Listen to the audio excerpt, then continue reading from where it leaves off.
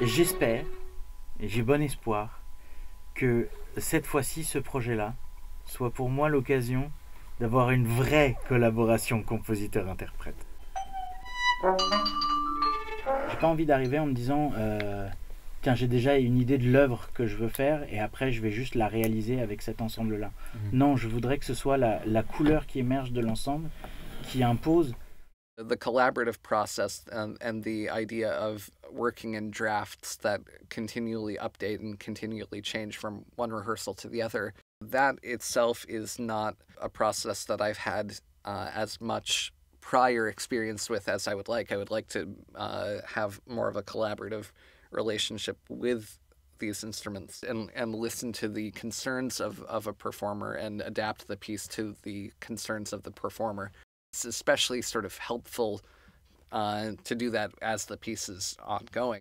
There are 4 different instruments with 4 different characters from 4 different family of instruments. Challenges are very similar to the opportunities because the challenge is to finding a similar language for all of those 4 different instruments to interact with each other, to create a kind of novel timbral character.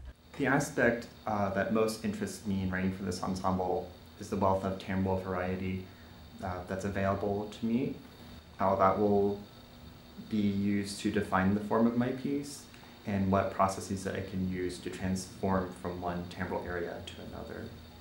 In most cases, I would go and write the piece, and then I give it to the ensemble once it is finished, and maybe I only make a few changes after that point. In this case, I'm getting to work with the ensemble at quite an early stage of the writing while I'm still formulating the piece.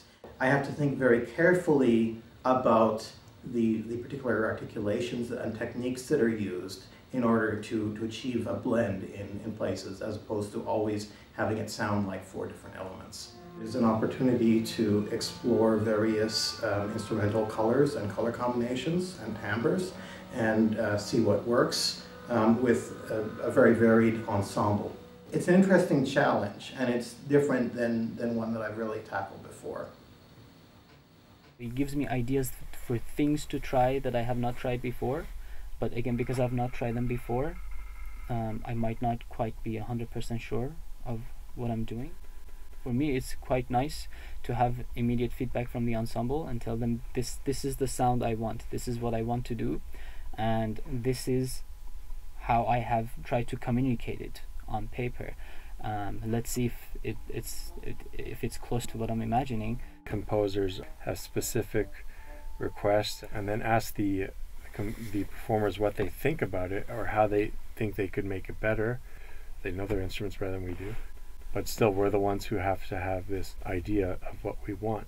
Ask them to contribute to or to lay bricks on the ideas that I have so that we could build something together. Je trouve que le travailler avec des musiciens, improviser ensemble, tout seul, les faire improviser, les enregistrer, des fois il y a des choses qui sont générées, qui sont absolument fantastiques. Et je vois ici de la beauté du potentiel que ça peut avoir.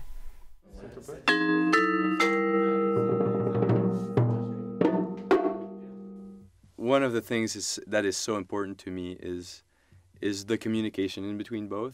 I think keeping this close link is super beneficial to both parties. It makes more involvement for the performer, which it's so important, I think, because you can very much see this reflection in someone's composition when they actually thought about what they're asking you to do. It's very refreshing, and it's refreshing for us as much as it is for them. So I think that is fantastic. Oh yeah.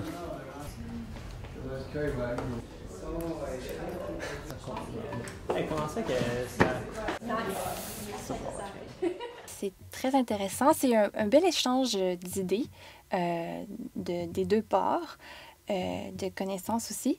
Ça permet au compositeur de mieux comprendre l'instrument. En fait, ça me permet de comprendre davantage ce que le compositeur veut, au lieu d'avoir juste une partition. De lui soumettre aussi d'autres idées, d'autres possibilités. I see it as a really collaborative, equal exchange of thoughts and ideas. Every thought that's placed into the room is like accepted and respected, and then I, as a performer, I always want to try everything that the composers want. It's hard, and I can't always do it, but like I never want to just like tell them no, I can't do it. And I would hope that if I have an idea, they would also consider it, you know, and give equal weight to it. It's a respectful collaboration. Yeah. Could we try from measure 9 again, just until measure 17?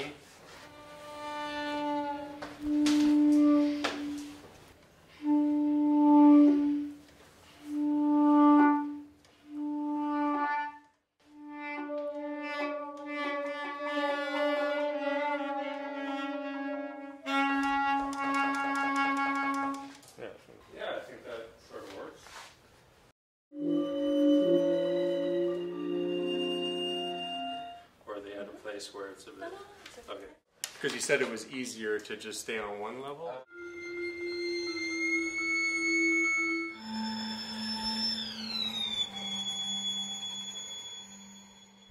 En fonction du contexte, y a des choses qui disparaissent plus ou moins.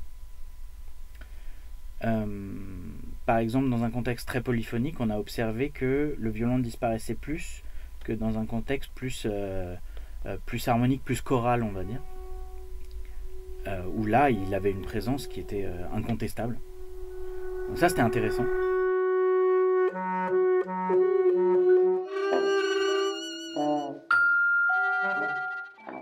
Il y a eu beaucoup de discussions sur ce que chacun peut faire, quels sont les modes de jeu particuliers ou propres à chaque instrument, les techniques étendues. On a essayé vraiment des sons en tutti, où tout le monde jouait ensemble, tout le monde jouait la même note, puis on enlevait un des instruments, puis on en mettait un autre. Tout de suite, ça installait des événements sonores très très caractéristiques, très forts. C'est chouette parce que est-ce que vous pouvez faire la même chose, mais peut-être chacun son tour arrête, qu'on entende ce qui se passe quand on enlève une couleur.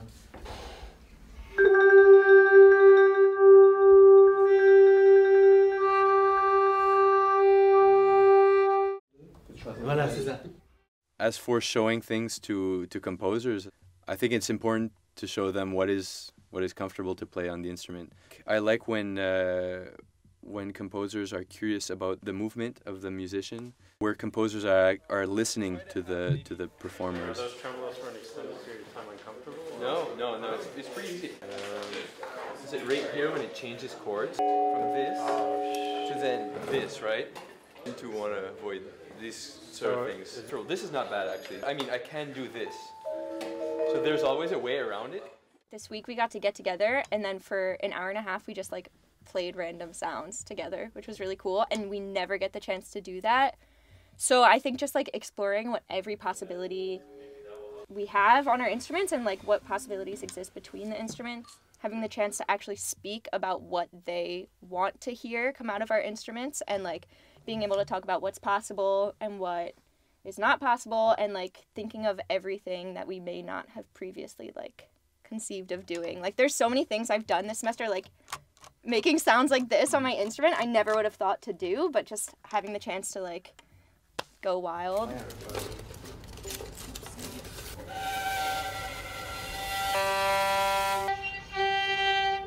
Because I need to grip the string, so... Yeah, exactly. That's a spectral gauge. That's spectral gauge.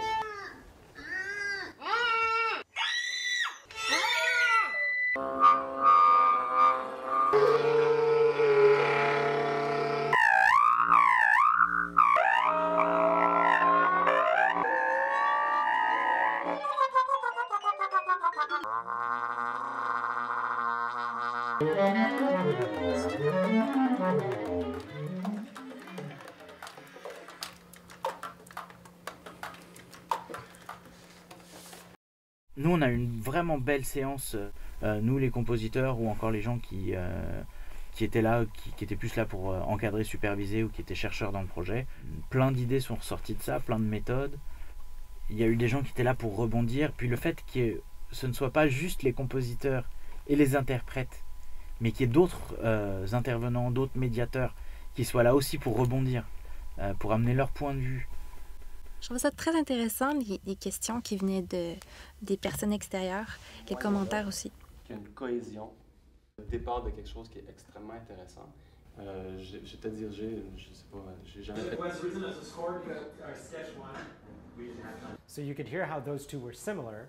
Explanations on how to do this, how to do that. There's a lot of explanations before actually. It's partly a scientific article, partly, and it's basically synchronization. There's no live video. What I would like to focus on... Those lectures open the door to so many possibilities on how we like interpret and hear sound, and then kind of left us with this really great, like, perfect amount of information for us to process that, walk away, and then bring that information to our playing. Ce qui m'a beaucoup aidé, c'est les différentes fonctions que l'orchestration pouvait avoir. Parce que c'est des choses qu'on fait de manière complètement comme à l'intuition, de manière, je dirais pas automatique, mais vraiment à l'oreille, sans vraiment mettre de mots ou de fonctions dessus. Donc c'était vraiment intéressant de pouvoir regarder ce qu'on faisait et puis de dire « Ah oui, c'est ça ». Tous les termes vis-à-vis du timbre, ça avait vraiment permis d'avoir un espace commun avec les musiciens, les interprètes. Et c'était beaucoup moins une bataille pour essayer de se faire comprendre. Et c'était beaucoup plus direct, on pouvait vraiment dire voilà, c'est tel type de son qu'on cherche. Et je pense que maintenant, dans les répétitions, c'est super efficace.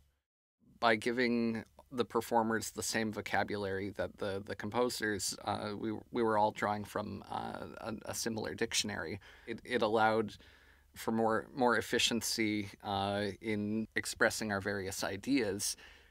I think just like speaking about the different ways to conceptualize timbre has been helpful and has come into play a lot, like especially when the composers have been talking about like what specific sounds they want from each instrument. Dystonic, Timbral contrast, pure, pristine, rich, chocolatey, grainy, pure, bright, thinner, open, harsh, contrasting, brighter, darker. Chocolatey, darker, gritty and growly. Grotesque, thin, brighter, it's sweet, pretty. So that's been fun to like collaborate on.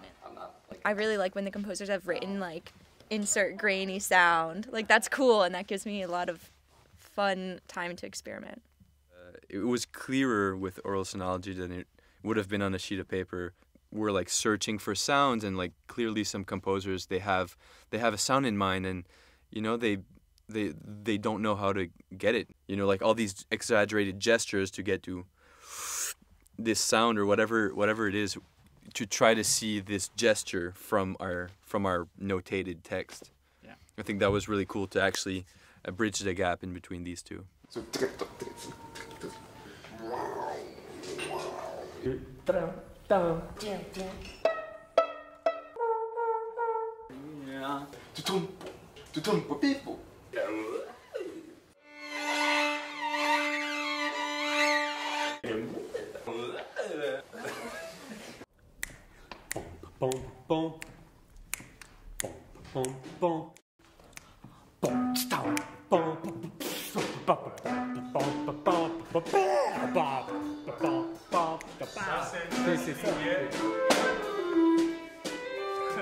Bah Pierre, tu vas venir le faire, hein?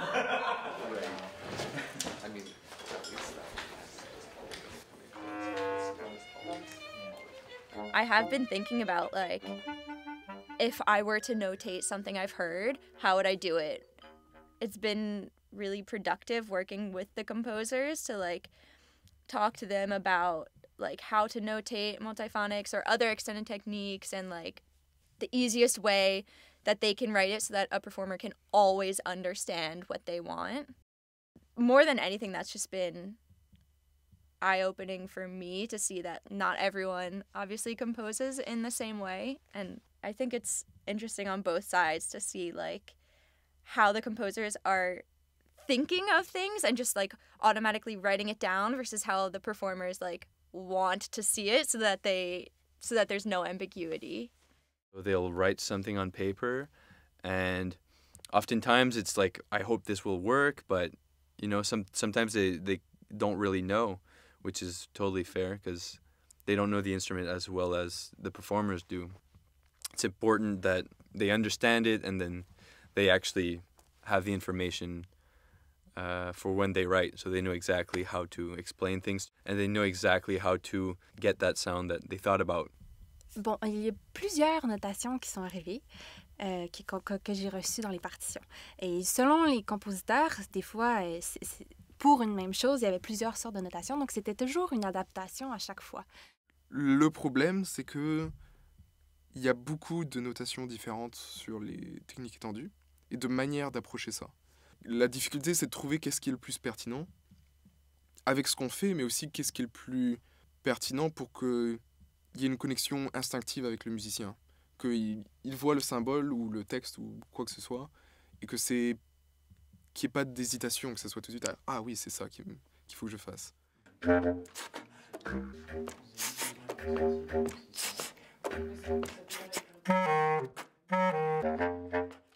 En fait, oui, c'est problématique d'avoir une note normale avant cela. Si c'était S'il y avait une croche de silence, ouais. That means to be... Yeah, that means that you're repeating it until the end of the line. L'orchestration, le travail du timbre n'est pas une couche supplémentaire, mais effectivement une couche structurelle et compositionnelle. Le son qu'on produit est autant une composante de l'identité de la musique. On a parlé souvent de groupe de rock. Je trouve que c'est une très bonne analogie. Quand on pense à un groupe, on pense à un son. Ça va être aussi déterminant le son particulier du groupe que son travail du texte, son travail de la mélodie ou son travail des accords, par exemple. La question de fonction d'orchestration, ça va beaucoup me faire réfléchir sur quelque chose que je fais vraiment juste à l'oreille, à l'intuition, et peut-être de trouver une manière d'être conscient de tous les tissages de discours et d'habitudes aussi que j'ai vis-à-vis de ça. Peut-être prendre un pas en arrière, me détacher un petit peu, tenter des nouvelles choses, mais aussi pousser plus loin ce que je fais déjà. Oui, j'ai déjà plusieurs idées, plusieurs plusieurs questions que je veux développer, que je veux rechercher. Ça me permet d'avoir plus d'outils, d'être beaucoup plus dans le détail. Musicalement, ça m'a ouvert à rechercher davantage une précision au niveau du timbre et à chercher comment je pourrais mieux le contrôler. Et ensuite, il y a toute une question, c'est ça, de vocabulaire qui m'a apporté beaucoup de connaissances générales, qui n'a pas nécessairement changé la façon que je jouais, mais c'est ça qui a changé la façon dont je communiquais et recevais l'information. It helped me expand the range of all of the techniques I play on the bass clarinet, and I think make me more confident in picking very specific timbres and textures that I want to incorporate in pieces instead of just coming into a contemporary work and seeing the notes and playing the notes and not really putting any of myself into it. I feel more confident knowing the textures that I want and the timbres that I want. Pour moi, l'orchestration, c'est pas juste faire entendre des choses de manière directe, mais on peut aussi percevoir des choses de manière indirecte. C'est-à-dire qu'on n'a pas forcément besoin d'entendre précisément une partie du son pour se rendre compte qu'elle nous manque quand elle n'est plus là.